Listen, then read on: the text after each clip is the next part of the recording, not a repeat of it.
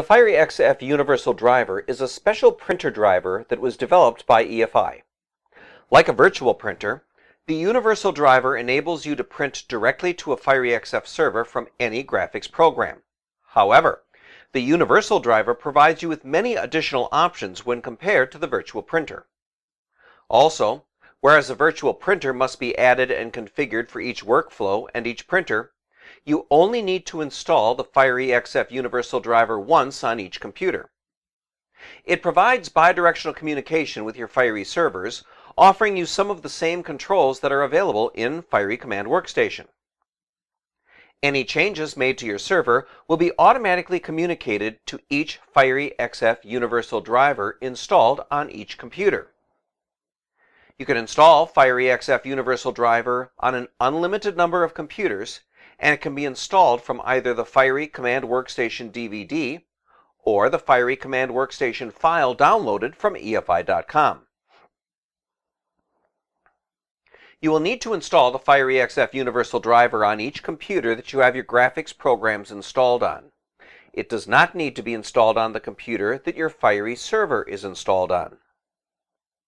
To install, open the DVD that has either been supplied to you or that you have created from the downloaded Fiery Command Workstation file, or if you are on a computer with Windows 10 installed as your operating system, if you have downloaded the Fiery Command Workstation file, simply double-click on the file to open it. Locate and open the Printer Drivers folder, and double-click the Fiery XF Universal Driver for your operating system, the .exe file for Windows,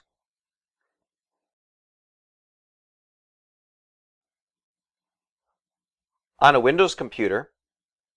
On the welcome screen that appears, click Next.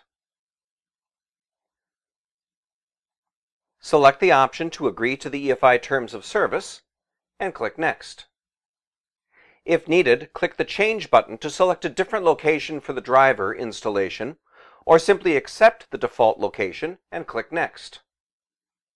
On the next screen, click Install to install the driver. A window will appear stating that the installation has succeeded. Click Finish. To print directly to a Fiery XF server from any graphics program, you must set up Fiery XF Universal Driver as a printer in the operating system. Make sure that the Fiery XF server is started, as the Universal Driver must be able to connect to it.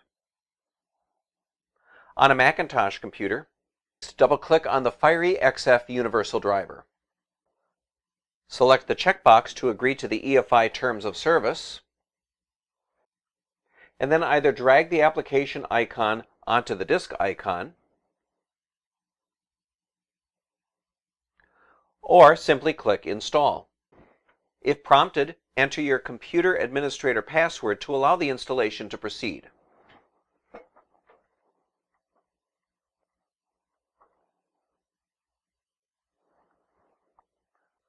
A window will appear stating that the installation has succeeded. Click Close. On a Macintosh computer, in System Preferences, click on Printers and Scanners. In the window that opens, click the Add button. In the Add window that opens, locate the Advanced icon. If the Advanced icon does not appear, right-click to the right of the toolbar and select Customize Toolbar from the menu that appears. Locate the Advanced icon, click and drag it to the toolbar, and then click Done. Click on the Advanced icon, and in the Type box, select Fiery XF Universal Driver. Leave device set to another device.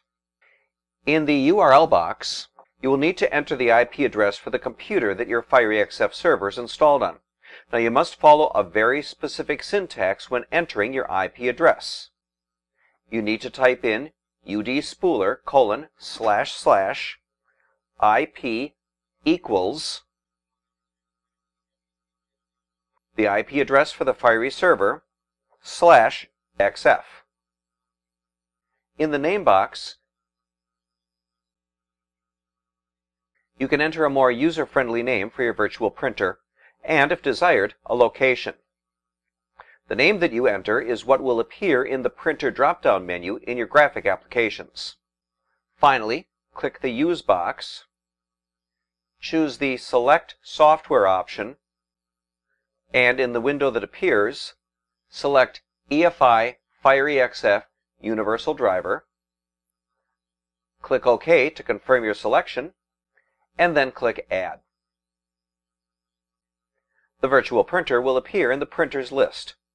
You can now close the Printers and Scanners window. To use the FireEXF Universal Driver, in your graphics application, select File, Print.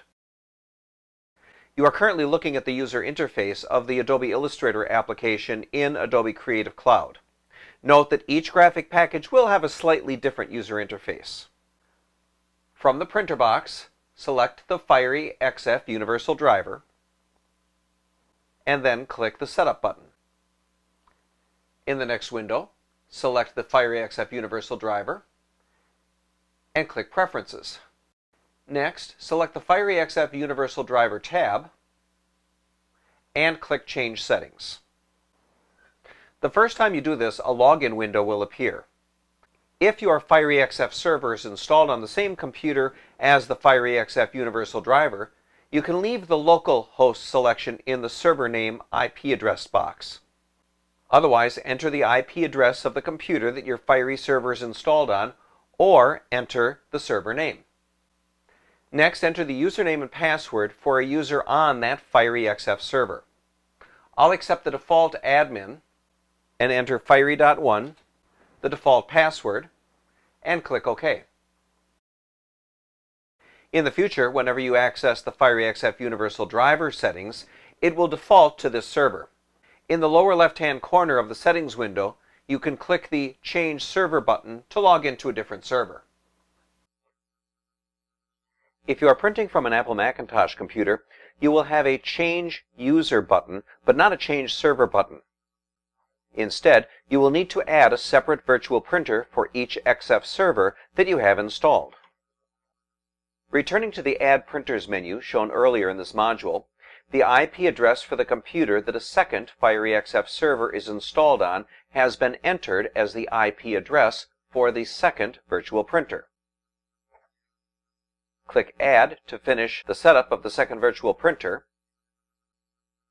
And now, when selecting File Print in your graphics application, you will see that the virtual printer for each of your FireEXF servers is available for selection. Returning to the Change Settings window, in the printer box, you will see a list of all the printers connected to the currently selected FireEXF server. In the Workflow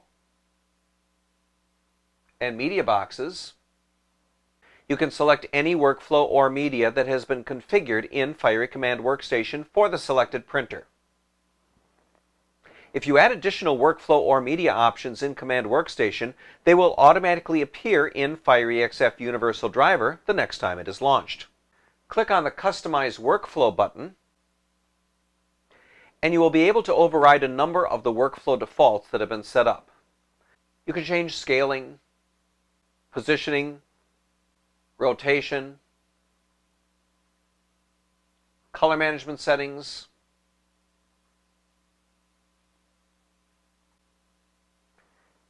and ICC profile selection. Select the number of copies that you wish to print, as well as other settings. If you make any changes here, ensure that the Use Local Settings checkbox has been selected, or the current workflow default settings on your FireEXF server will be used. Save any changes, and then if needed, click the Customize Media button. Here you can modify any of the available media options,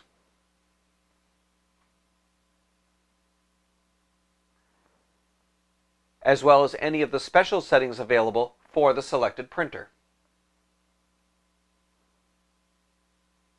Options here could include the handling of white ink, cutting, drying, etc.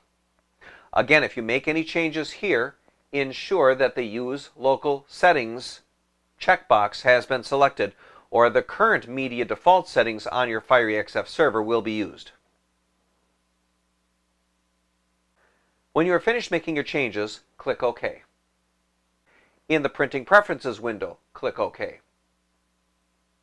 In the Print Setup window, click Print. Finally, in the Print window, click Print, and your job will be printed to the selected workflow of your FireEXF server. Now, all of the changes that you made when selecting or customizing the workflow and media options are now the defaults for this computer. If you want to use the same settings on future jobs, you simply need to select the FireEXF Universal Driver from the Printer menu and select Print. You only need to re-enter the FireEXF Universal Driver setup if you need to modify those now default settings. By default, in Command Workstation, jobs that are imported into Job Center are imported as hold jobs, which means you must start the print process manually. To print jobs automatically on import, clear the workflow setting, put all incoming jobs on hold on the job detection pane. This completes this module.